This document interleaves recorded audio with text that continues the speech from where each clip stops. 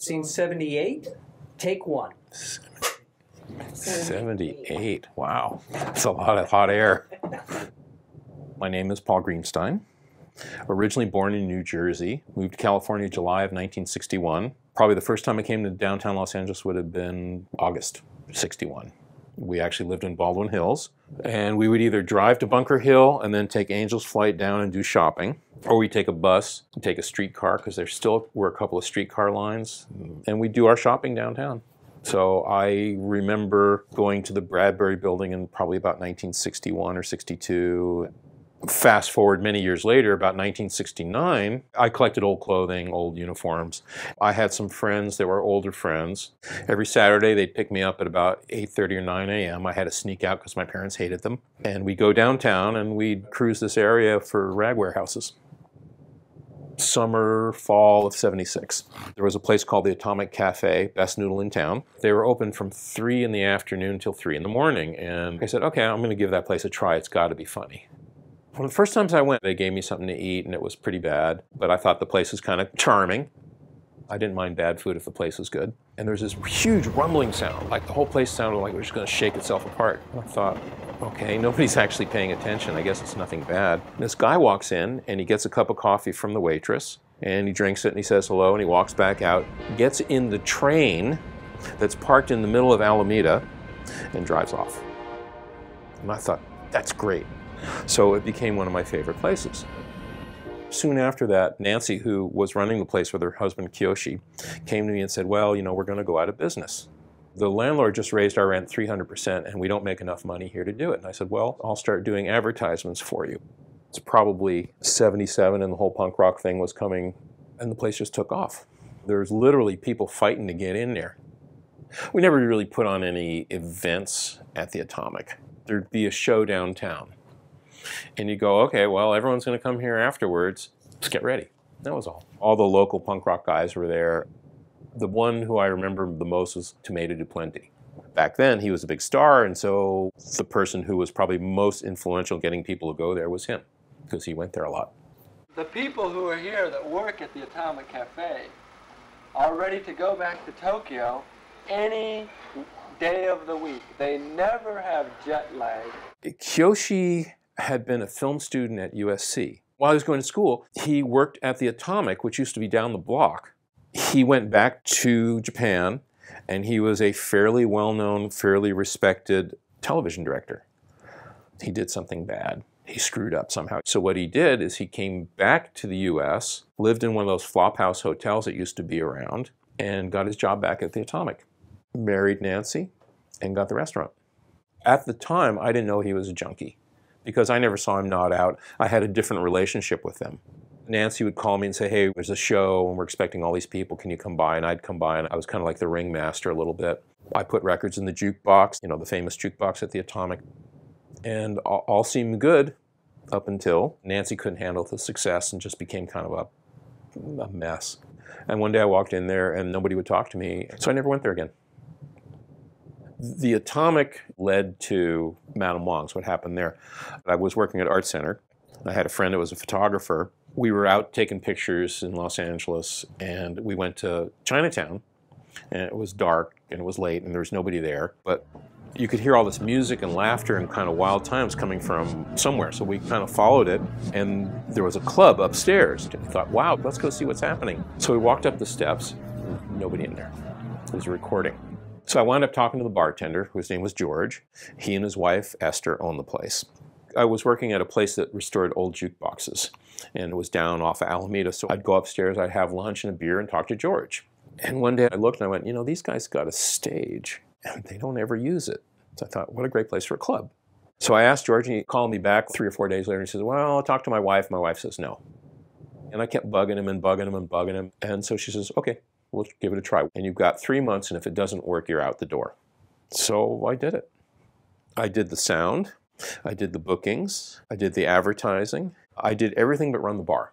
I would go to Rodney on the Rock, and he'd interview me on the air every week. Say, yeah, well, what's going on at Madame Wong's, you know?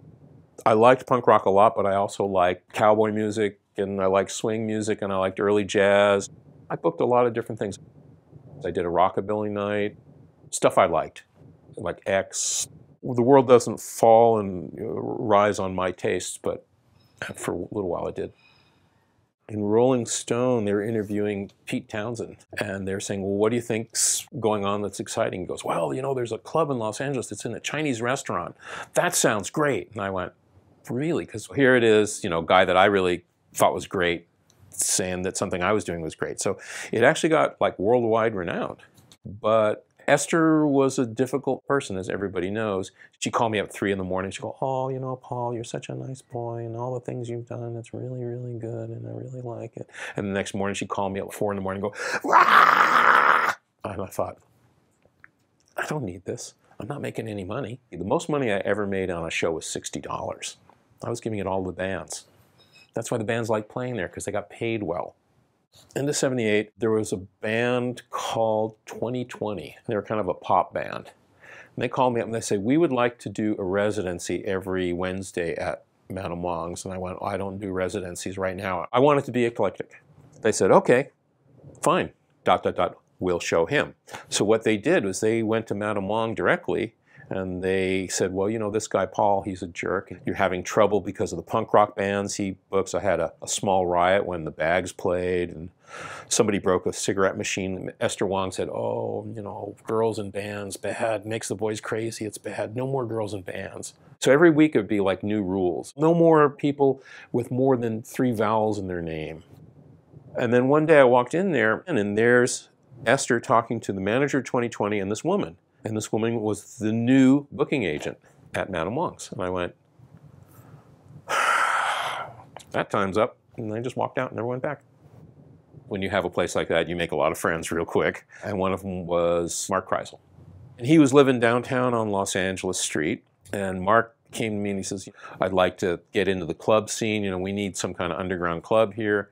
And you and I will go into business, you'll run it for me, and I'll put up the money. And I thought, you know, that's perfect. So I didn't have any money. So we started looking at all these places that he had, and to me, one was worse than the next. Basically, it was like abandoned buildings that he could get for free. I remember one we looked at, we had to like bust open some boarded stuff, and it was just like a little hovel full of crap and piss and shit. And it was on 5th and Wall. At a time when 5th and Wall was not just bad, but really bad. So we went and looked at that condemned building, we went and looked at the Hard Rock, we went and looked at this place, we went and looked at that place, and finally we went to Al's Bar relatively early in '79. And out of all the places we looked at, it's the only one I said, you know, this is something you could make a club out of. It's big enough, there's enough stuff here, it's interesting enough. This is the only one out of all these things you've shown me that'll happen. We're in his loft one time, and Marc says, you like boxing? And I said, not really. And he goes, you ever box? And I said, no. He goes, you ever want to box? And I went, no. And he goes, let's try boxing. I'm 6'1½". I'm not a huge guy, but I'm big enough. Marc's 5'7", and he gets these gloves, and he's like basically forcing the gloves on my hand. And he's putting gloves on too, and he starts boom, taking shots at me.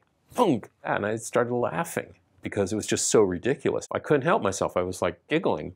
And the more I giggled, the angrier he got, and he's trying to hit me harder. And then finally, I just took off the gloves and I said, stop. And he's like, what do you mean stop? Come on, man. And I'm thinking, do I want to be in a business with this guy? No. And 6, 8, however many months later, all of a sudden there was Al's Bar. And it was a club. And I kind of went, oh well.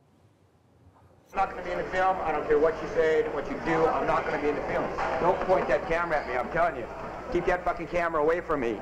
Nobody can represent you except you. So when people ask me to do stuff like this, I mean, you know, I just went through this thing with the Atomic where they basically wrote me out of their history. The only recourse I have is to do stuff like this. If Kreisel wants his story told, he should be sitting here telling his story. Whether it's true or false or what he thinks or the gospel, he's got to sit here and tell it. Blackie's was over on La Brea and Melrose, and it was an after-hours club that I started. Blackie's had been a gay strip club on La Brea that wasn't making any money anymore. That's why it was called Blackie's, because it was painted black inside and I didn't have the money to paint over the black. It was a really cool place, but the people that I got involved in were also kind of reprehensible.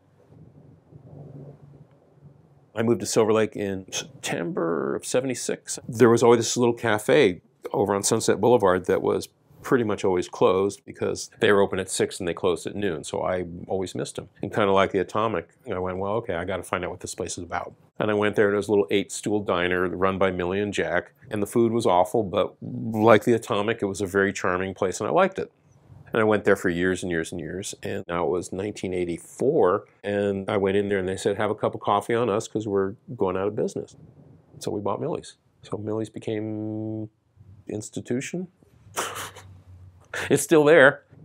I worked at Trump's, if you know Trump's in West Hollywood, kind of California Nouvelle cuisine place, and I worked there as an assistant pastry chef.